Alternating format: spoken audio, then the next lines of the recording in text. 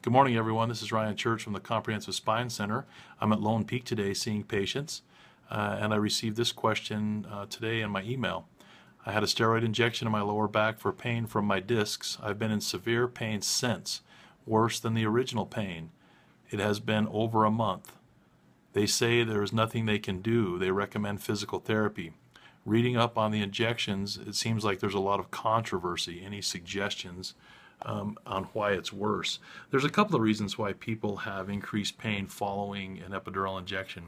Sometimes the needle is placed very near or into a nerve, and that can increase the pain significantly with an injection. You may also develop a blood clot, or what we call a hematoma, that may push on structures in the spine that may increase pain. There are also other things that can cause pain after an injection.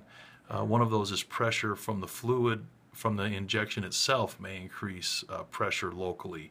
That can increase the pain after an injection and decrease your satisfaction with the experience.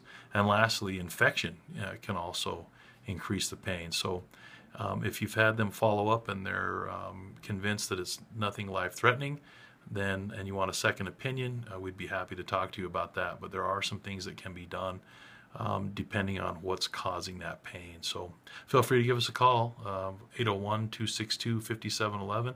I would be happy to talk to you about it in person, but there are some things that can be done. Thanks for the question.